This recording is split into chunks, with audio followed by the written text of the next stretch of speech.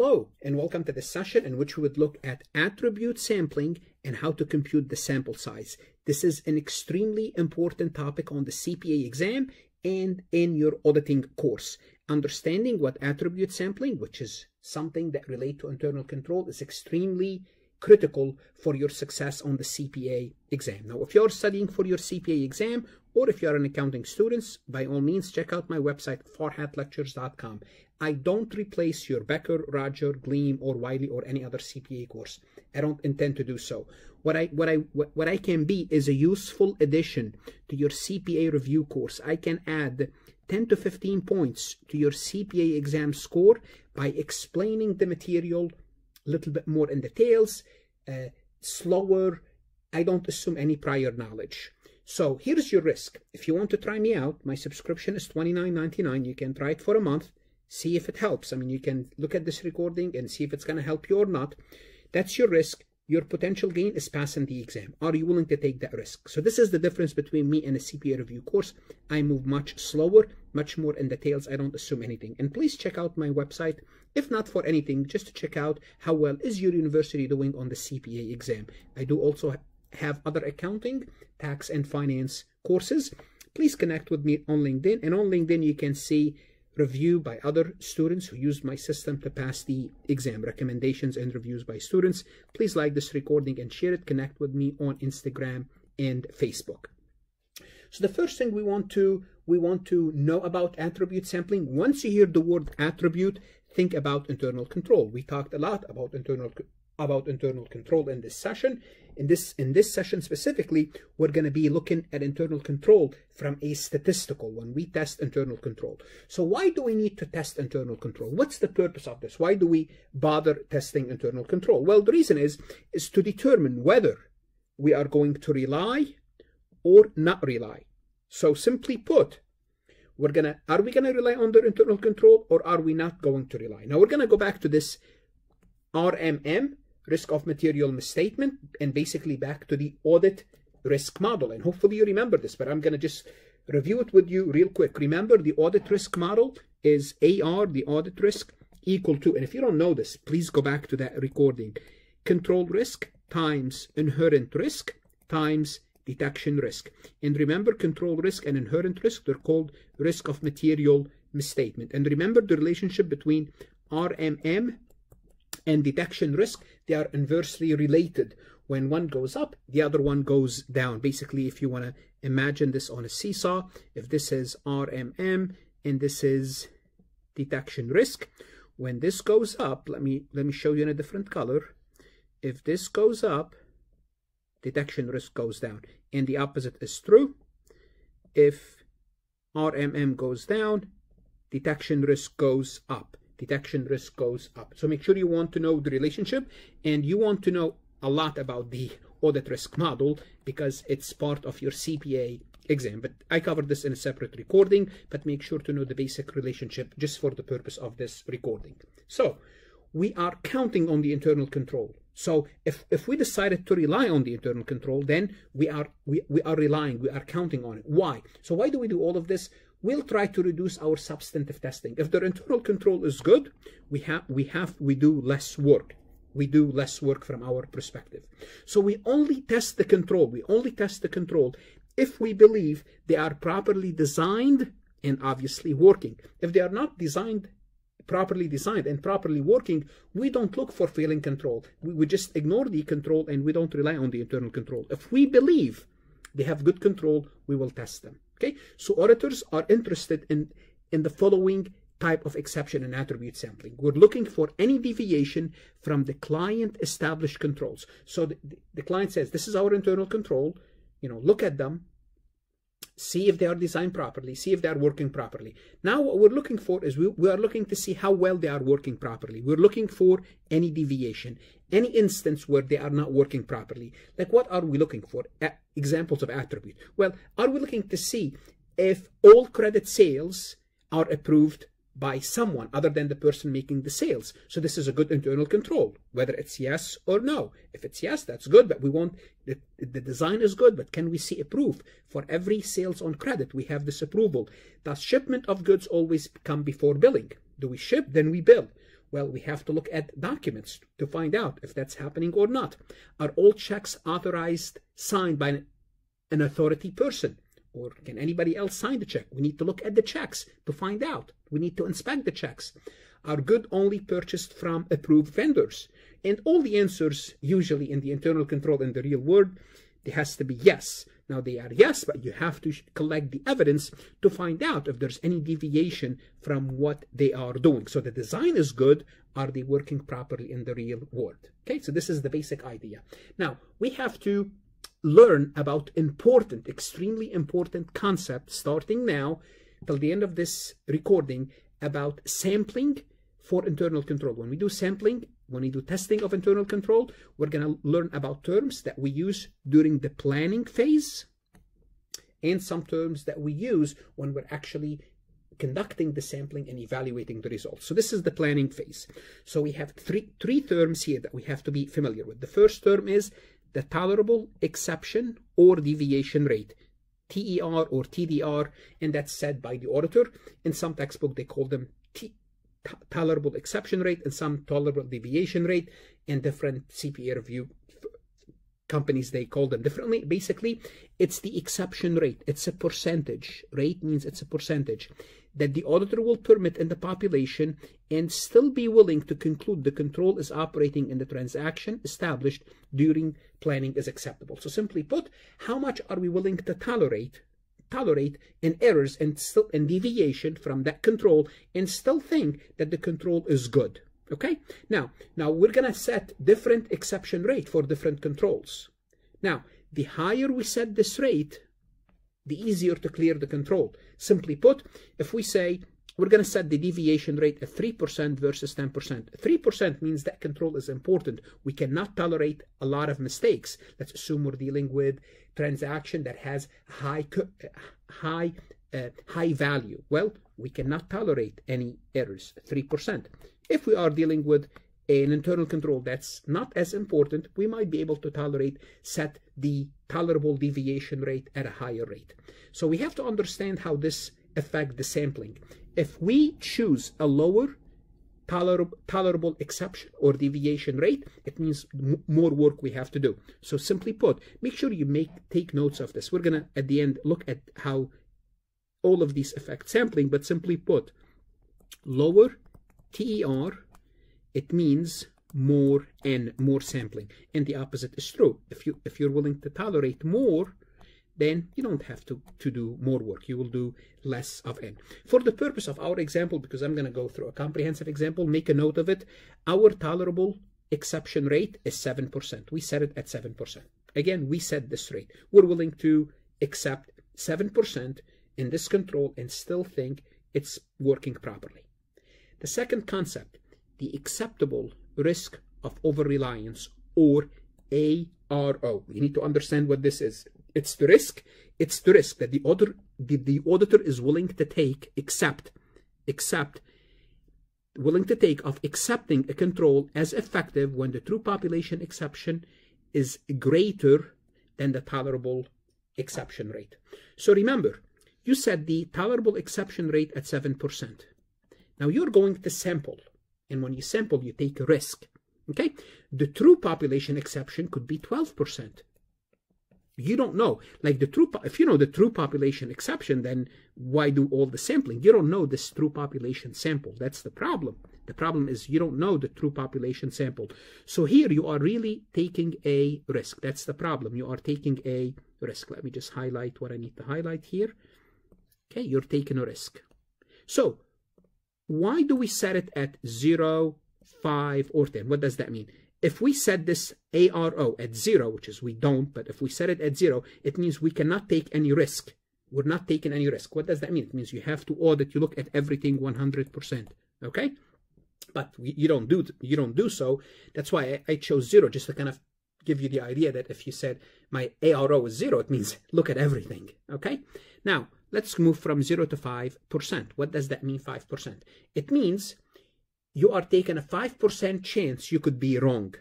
Okay? You could be wrong. But you are 95%, you are taking a 95% chance that your numbers are good. Your numbers are good.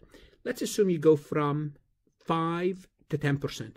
Now you are taking more of a chance. Now you are saying, I am 90% confidence that what I'm doing when I'm testing this internal control, my true population rate is not higher than the tolerable exception rate. I'm taking a 90% chance. Well, if you take more chance, you can lower your sample because you are taking more of a chance. If you said, I'm willing to my ARO to be 20%, well, guess what? I could be 20% wrong, but I'm willing to accept that risk. Okay? Therefore, I don't have to do a lot of work. So higher ARO, the lower is the sample. The lower is the sample. And usually that will be given to you, whether you're a college student or a CPA candidate, that the table will be given to you. Now we have to deal with something called estimated population exception rate. What is that? Again, it's a percentage. It's the exception rate. It's a percentage that the auditor expect to find in the population before testing. They would say, we're going to expect to find a certain number. Now, the higher we expect to find, generally speaking, it will drive our sample up. So if we expect to find more errors, we're going to have a higher sample because there's a lot of errors in this population. This usually drives the sample higher, and the opposite is true. Now, can it be more? Can this number, can EPER, the estimated population rate, can this number be higher than tolerable exception rate? If it is higher, don't sample. Just don't. You cannot rely on the control. So if we set TER at 7%, if we accept 10%, then don't do any work. If you expect to find 10% and you can only tolerate 7, you just say, I'm not going to use those internal control, okay? Because I cannot tolerate more than 7 and I expect to find 10. So that cannot be the case. For the purpose of our example, we're going to set it at 4. So remember, the TER is 7 and the estimated population exception rate is 4, because we're going to go back and look at these numbers. So I want you to copy them down. Now we're going to look at terms that we use, sampling terms, in the evaluation phase.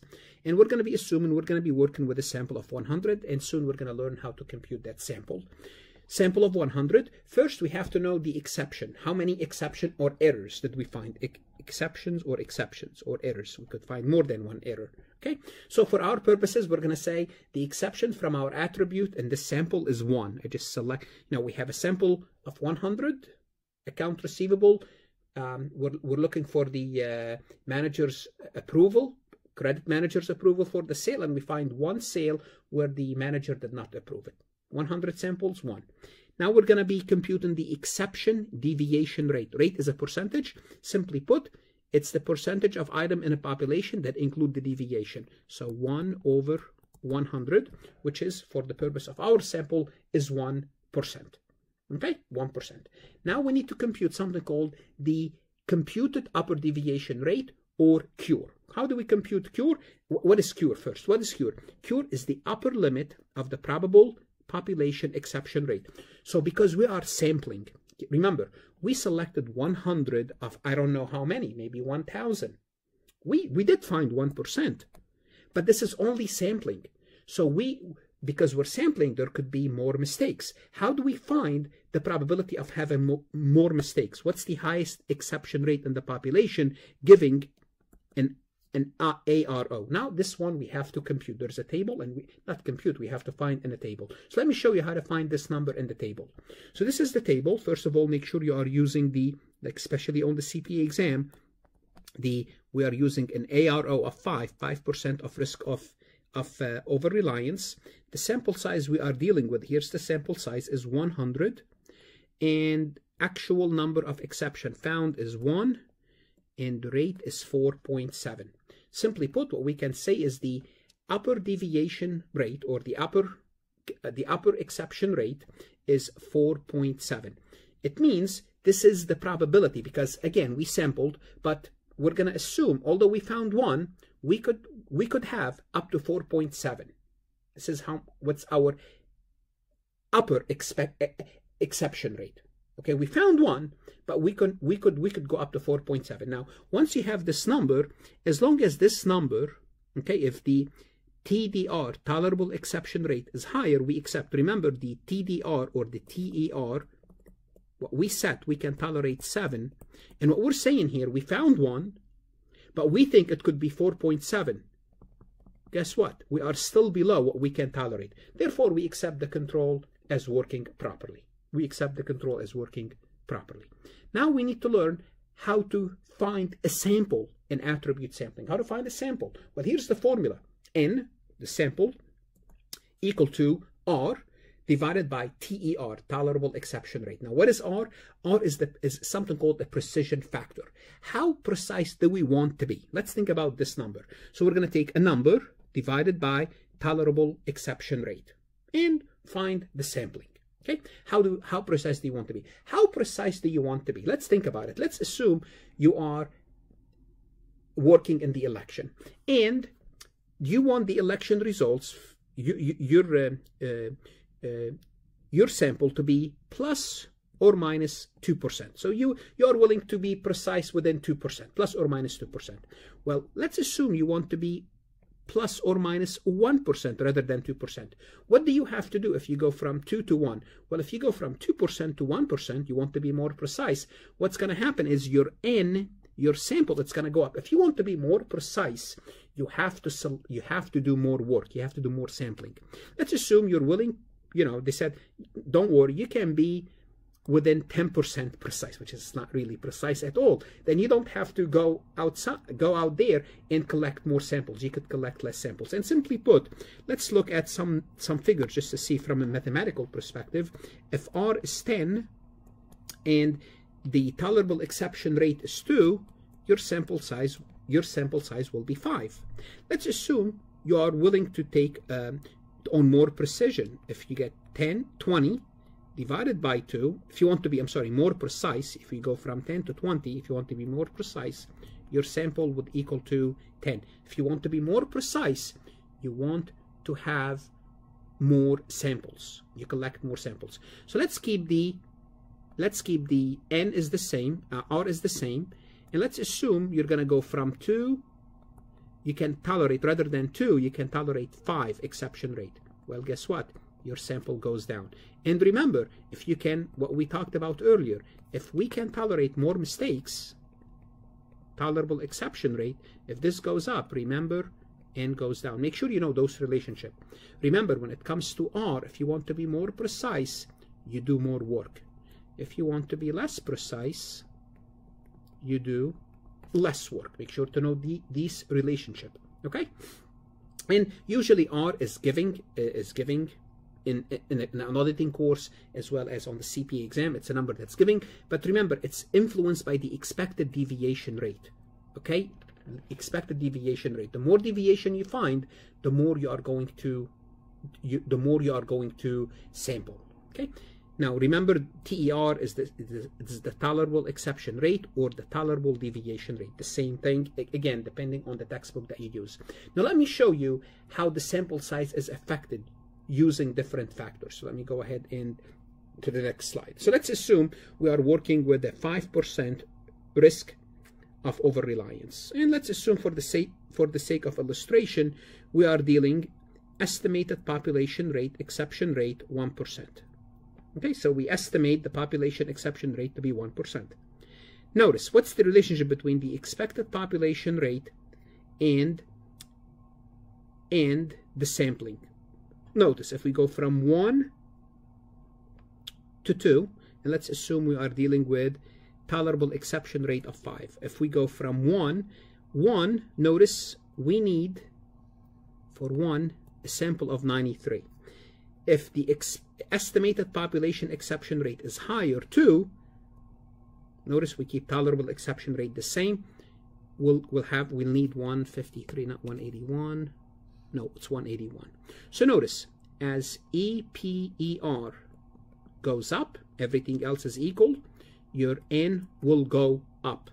Okay? If you expect to find more, if your estimated population expectation to have more errors, you have to widen your net. You have to collect more samples. Now, let's look at the tolerable exception rate. So notice, if we are dealing with an estimated population exception rate of 1, and now we're going to go from 3%, we can tolerate 3% versus 4%. If we go from 3% to 4%, notice if our tolerable exception rate goes up. If we can tolerate more, we can accept less of an N. Notice as we move along, tolerable exception rate, as we're moving from 1 to 2 to 3 to 4 to 5, if we are willing to accept more, we have to do less work. We have to do less work.